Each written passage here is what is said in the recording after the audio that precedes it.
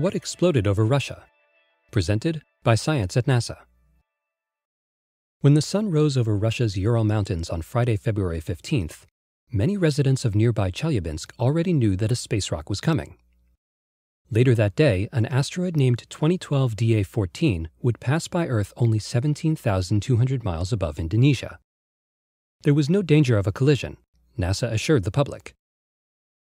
Maybe that's why, when the morning sky lit up with a second sun and a shockwave shattered windows in hundreds of buildings around Chelyabinsk, only a few people picking themselves off the ground figured it out right away.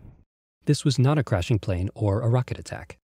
It was a meteor strike, the most powerful since the Tunguska event of 1908, says Bill Cook of NASA's Meteoroid Environment Office. In a one-in-a-million coincidence that still has NASA experts shaking their heads, a small asteroid completely unrelated to 2012 DA14 struck Earth only hours before the publicized event. These are rare events, and it is incredible to see them happening on the same day, says Paul Chodas of NASA's Near-Earth Object Program at JPL. Researchers have since pieced together what happened. The most telling information came from a network of infrasound sensors operated by the Comprehensive Test Ban Treaty Organization. Their purpose is to monitor nuclear explosions. Infrasound is a type of very low-frequency sound wave that only elephants, homing pigeons, and a few other animals can hear.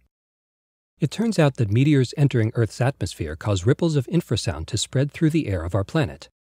By analyzing infrasound records, it is possible to learn how long a meteor was in the air, which direction it traveled, and how much energy it unleashed.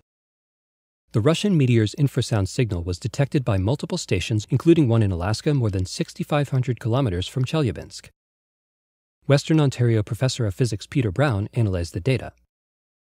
The asteroid was about 17 meters in diameter and weighed approximately 10,000 metric tons, he reports.